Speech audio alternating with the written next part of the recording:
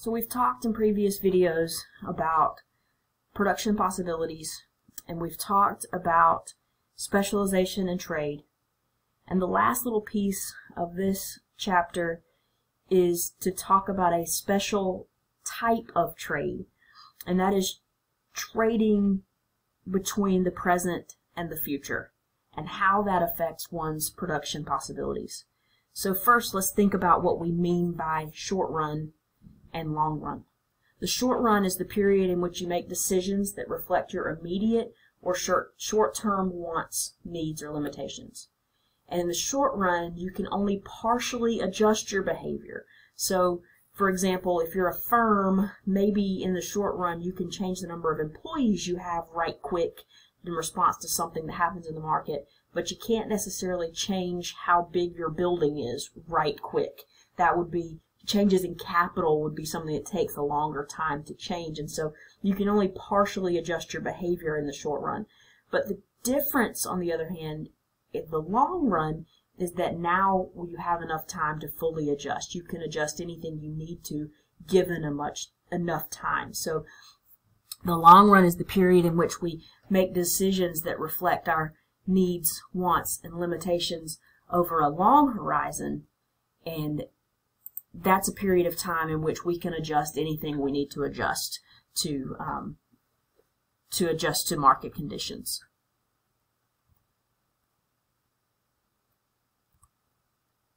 So we can think about the short run, and we can think about the long run, and we can think about what we do in terms of these two different types of goods in each time period or time horizon. So there are consumer goods. Those are the goods that are produced for our current consumption. Food. The things you produce today and you sell today. You produce today and you use today, right?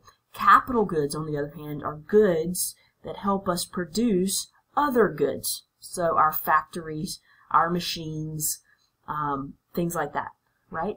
An investment means using our resources to create or buy new capital. So capital isn't something that we consume today, but it's something that helps us to produce more things to consume.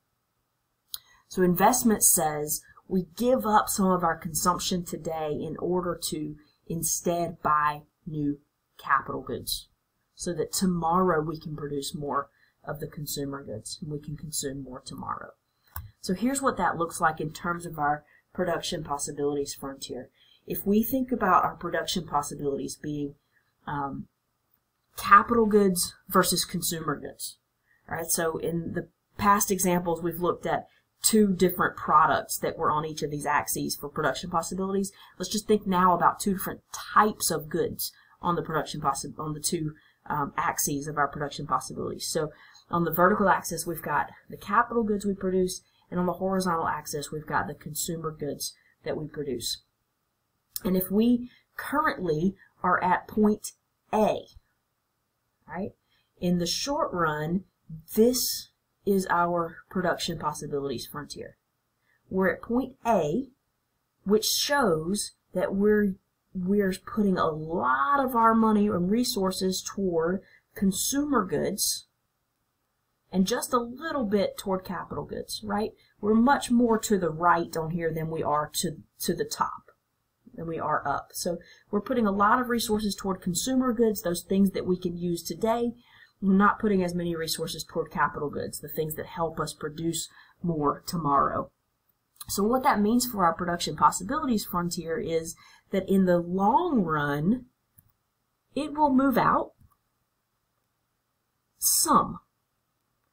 It won't move out a ton, right? Why does it move out at all? It's because we did put some resources. We weren't completely on the axis of the consumer goods. We were devoting some resources to capital goods, which means we've improved our technology some, which means tomorrow we'll be able to produce a little more than we could today. So we will see our production possibilities frontier shift outward in the long run. Compare this picture to this picture. So if instead of producing at point A, which was way down here, we instead are producing at point B, where we're putting a lot of resources, maybe about half and half it looks like, toward consumer goods and capital goods. We're putting a lot more of our resources toward capital goods here than we were in the previous picture. What does that mean for the long run? This means in the long run, our production possibilities will shift out a lot. The more we devote to capital goods today, the greater our production possibilities will be tomorrow. It's a tough trade-off though, right? Because you're asking the firm to give up those consumption goods today. The consumption goods are where our cash flow comes from. That's how we bring money in, right? And so you're asking me to stop producing today. You're asking me to give up some money today in order to be able to produce more tomorrow. That is investment.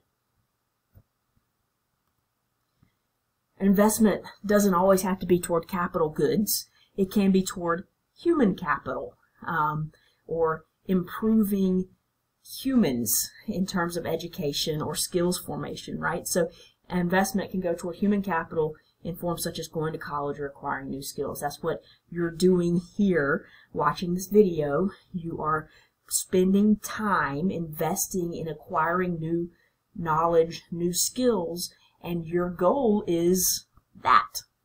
Your goal is that as you give up some of that money you could be making by doing something other than watching this video right now, you're giving up time that you could be spending on valuable things today in order to invest in human capital. You're investing in learning something new. Your goal is that tomorrow you'll be able to produce a lot more than you could today. That hopefully the returns on that investment will be great.